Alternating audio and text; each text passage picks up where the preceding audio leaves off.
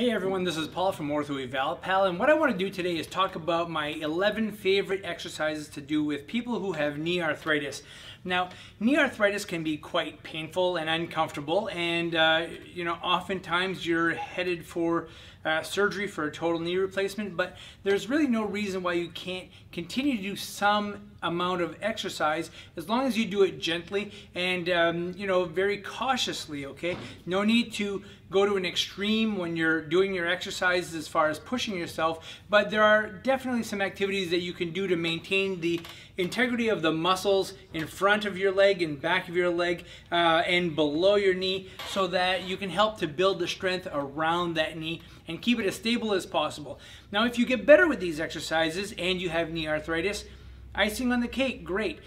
If not, you'll at least be stronger and a little more flexible before going into surgery, and we'll have a better outcome as a result and understand how to perform those exercises better, just to give you a better outcome. So the first exercise I want to start with is something called a quad set. Okay, and the way you do this, oftentimes when you have knee arthritis, you can't straighten the leg all the way out. So I'll take like a rolled up towel like this, and I put it under the knee, and the idea here is to tighten this muscle and push your knee into the towel as much as you can, okay, without causing too much discomfort, but you're not lifting the heel up off of the table. You're keeping the heel on the table, tightening this muscle and pushing down. You hold that for 3 seconds and then relax. I usually have patients do about 15 to 20 of these, and it's a simple quad set. Going to be one of the most important exercises you can do as far as developing better control to that muscle. Now, oftentimes you'll lose this ability to bend your knee, so one of the things you can do is called the knee flexion stretch.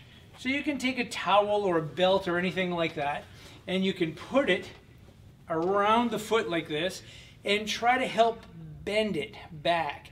Be gentle with this because this is usually an uncomfortable position, but what I prefer is a low load, long duration stretch. So it's just nice and easy.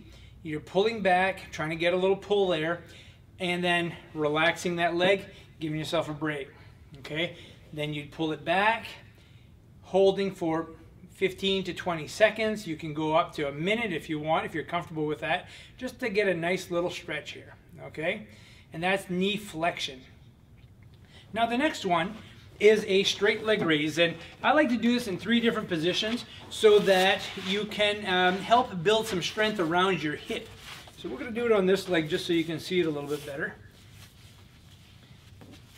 Basically, you can get yourself an ankle weight. I always recommend for anybody who is going to be having surgery or who has a lower extremity problem to get a strap that has 10 different weights that you can put in it, so you can go from 1 pound to 10 pounds, and that will allow you to vary that weight if you want to without having 10 different weights. All right, so the first one I like to start with is a straight up straight leg raise.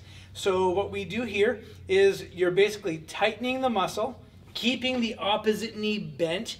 That helps to take pressure off of the back, and you're tightening the muscle, lifting the leg so that your thighs are parallel to each other, and then come halfway down, stop, and go all the way down. Then you're going to go back up again, come halfway down, go all the way down. I usually do 10 of those. Then what I'll do is do it on the side, so your body is straight like this. You keep the leg straight, you lift the leg straight up and down. Nice and even like that. And then I would do 10 of those. Then I would pop onto my stomach, just like this, and lift the leg straight back to get the back side of the hip to build some stability there. And I would do that 10 times also. So I would do 10 of each, then start over and do another 10. You can do 2 or 3 sets of those, and that would help to just build some stability in the leg and the thigh so that you can control that leg better, because after surgery or even when that knee is not working well, the hip has to work in order to control that leg and move it around. The next exercise I like to do is called a long arc quad. So I'm just going to leave my weight right on here. And what you do is you find the range that works for you, okay? And so you basically lift the leg straight out, The key here is to get this muscle working up here, okay? Don't push so hard that the knee hurts, but try to just work that range that is comfortable. And if it's just a modified range like this, that's fine. Do more repetitions, okay? That will help to get this muscle fired up and working a little bit better, because it's going to be the most important one to help stabilize that leg. So this is called a long arc quad. Some people like to do a short arc quad, okay? So what you do is you take, if you have a roll like this, that's great. If not, a 2-liter bottle of Pepsi, a couple rolled up towels. You could even use a soccer ball under your knee. And what you're doing is you're starting in this position with the weight on your ankle, and you're trying to straighten out the leg. And the key here is slow, controlled, non-painful movements, and you're trying to get that muscle to work. It's not a bounce up off the table like this and using momentum. It's really slow and controlled. All right? And again, 3 sets of 10 to 12 repetitions is adequate. If you feel very comfortable and you feel like maybe you don't have enough weight, you can do a few more repetitions. All right? And that is perfectly fine. So those are your short arc and your long arc quads. Next, I really am a big advocate of calf strengthening, okay? Because your calf muscle crosses your knee, and so it's important that you keep those strengthened also. So you can simply hold on to a countertop or a table like this, and with both legs, you're going up on your tiptoes and back down. You're not leaning forward, you're really going straight up. If you feel like that's too easy, you can always make an attempt to try it with one leg, and that is perfectly fine.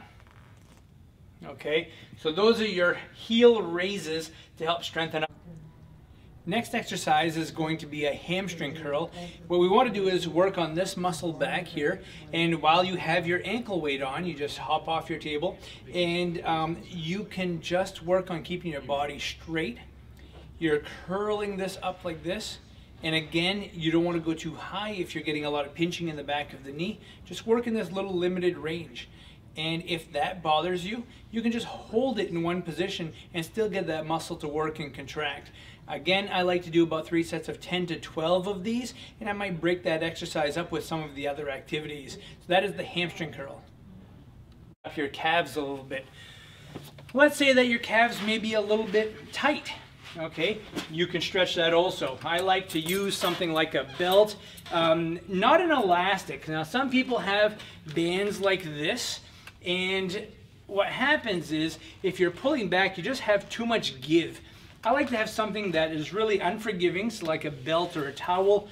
And what you do is you just sit here like this, you put the towel around the ball of the foot, not the arch of the foot, and you pull straight back. And as you can see, my calf muscle is getting the stretch here. I keep a nice straight back when I'm doing this, and I hold that for about 30 to 35 seconds, and then I'll relax, give myself a little bit of a rest, and then I will pull back again. Calf flexibility is super important with all kinds of things, from squatting to going downstairs, and it can take a load off of your knee if you have good calf flexibility. Next thing I like to do is called the hamstring stretch.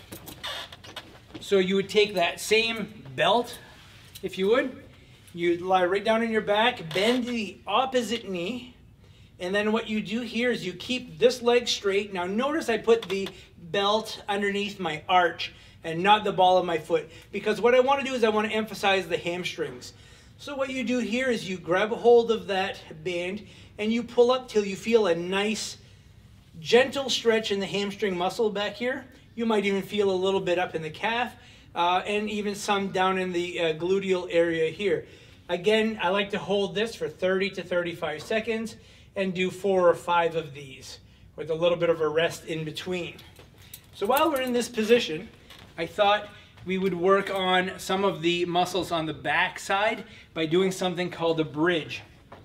And a bridge is really simple. Now, if you don't have back pain, this shouldn't be a problem. This is usually a really good exercise to help activate the hamstrings and the gluteal muscles back here.